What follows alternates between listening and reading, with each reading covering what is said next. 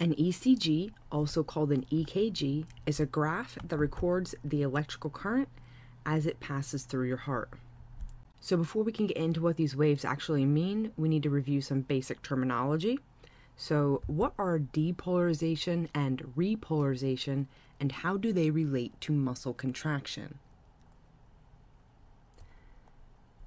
Depolarization is a wave of electricity that triggers contraction, while repolarization is a wave of electrical reset, and it is necessary for a new wave of depolarization to occur. What are systole and diastole, and how do they relate to muscle contraction? So when we're talking about the heart, systole is contraction, diastole is relaxation. You also need to know the very basics of the cardiac cycle. So your heart has 4 chambers. You have on the top 2 atria, on the bottom 2 ventricles. Each of those chambers has muscular walls that are going to contract and propel the blood forward. What is the order that the chambers of the heart contract in?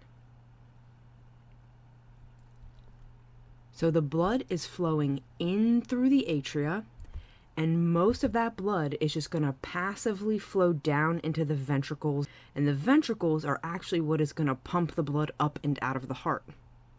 But right before the ventricles contract, the atria contract to kind of squeeze that last little bit of blood into the ventricles so that they're extra juicy full when they pump. So the fact that they're extra full maximizes the efficiency of the contraction. So when your heart beats, it's both atria, both ventricles. So when we're looking at the ECG, this first little wave we're seeing here is the P wave, and that is atrial depolarization. So that is the wave of electricity that is going to make the atria contract. This next part is the QRS complex, and that is ventricular depolarization, which is going to make the ventricles contract. And then the last wave is the T wave. Notice it's just alphabetical, P, QRST. And that little T wave is ventricular repolarization. So the wave of electrical reset.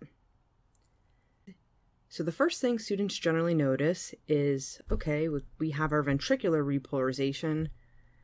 Where is the atrial repolarization? So that is happening at the same time as ventricular depolarization. If this was a multiple choice test and you had to pick one of them happening at the time of the QRS, you would pick ventricular depolarization because that is of a greater magnitude.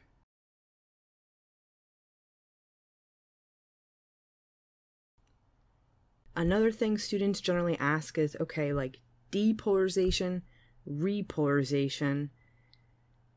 Typically when we see these on a graph, their direction is opposite, as you would expect, because the words are opposite. The reason they're not opposite has to do with the way the electrodes are set up and how the waves of electricity are moving.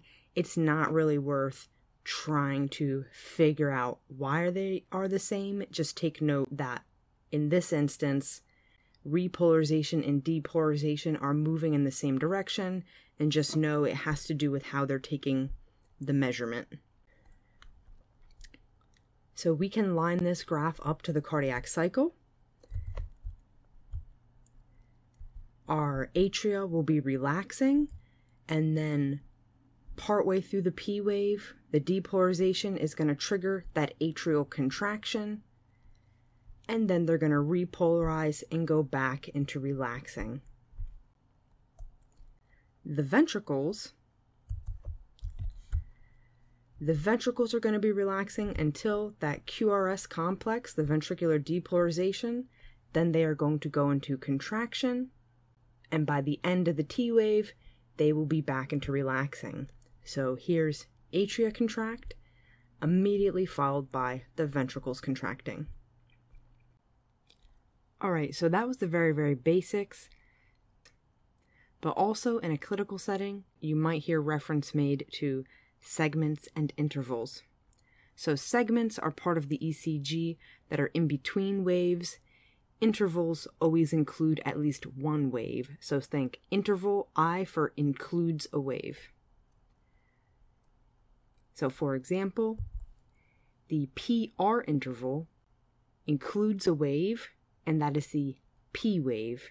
So it is the start of atrial depolarization to the start of ventricular depolarization. The QT interval includes both the QRS complex and the T wave, so it's capturing the entire cycle of ventricular depolarization and repolarization. And then the ST segment. Segments do not include waves, so it is between the S and the T.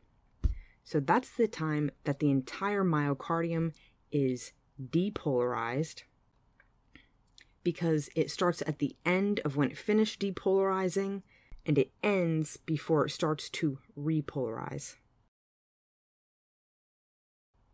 So these different intervals and segments can indicate different disease processes are occurring.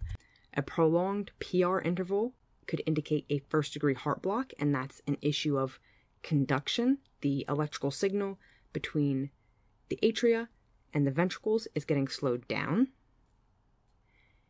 If the QT interval is too long, basically the time between depolarization and repolarization is taking too long, and that can cause things to become out of sync, and it can kind of escalate into an arrhythmia, potentially total cardiac arrest. And an elevated ST segment, meaning like this space here is higher than it should be, that can indicate that a person is having a heart attack. That's a sign that the myocardium is being damaged. So to fully understand why those findings on an ECG are related to those pathologies, you need to have a good understanding of these other things, which I don't want to explain in great detail here. I just want to give you a bit of a preview so that as you go forward and you continue to learn more and more details, you understand how these things are all going to fit together.